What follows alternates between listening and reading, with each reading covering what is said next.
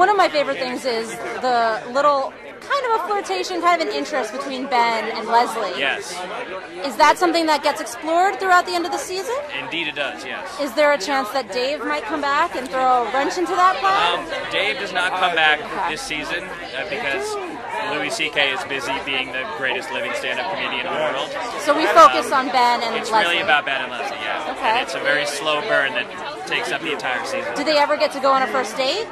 I don't think I want to spoil that. Okay. Yes or no, I'm not going to say. And Leslie obviously has some odd choices about what she thinks is sexy and romantic. Yes. Where does that come from? Well, I think that, and I mean this in the best possible way, I think that Leslie's a little bit of a nerd. And I think that is part of what's endearing to Ben about her. And I think that Ben is a little bit of a nerd, which is maybe what's endearing to Leslie about him. Right. And, you know, she's a very self-possessed, intelligent woman who is really good at her job and is very vibrant and vivacious. And I don't think she particularly cares that much about being cool. Right. It's more just like, so because of that, like, she wants to dress for what she imagines her job will be in the future in a kind of professional way. But she's more like giddy than cool, I would say. I actually met in the writer's room who Oh, sorry. That's okay. I like your answer. But I don't know. That was who do you part of think- that was part of the DNA of the character from the very beginning. I think was that she wasn't like she was never going to be like in super fashionable clothes and like out on the town. You know? Right. It might. Do we see them on a date?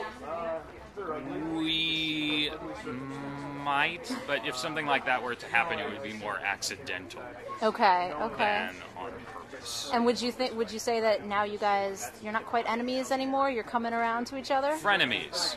That's a good one. Is that good? That's a good Yeah, one. I think that works for Leslie and Ben. Okay, great. If you are a fan of the two of them together, you're going to be very happy with the things you see this season. They're starting to get to know each other. Ben is no longer an enemy. He's becoming an ally. But we don't know. Will he stay? Will he stay in this small town? You know, Leslie's always focused on her career. Will she pay attention to her personal life? Tune in.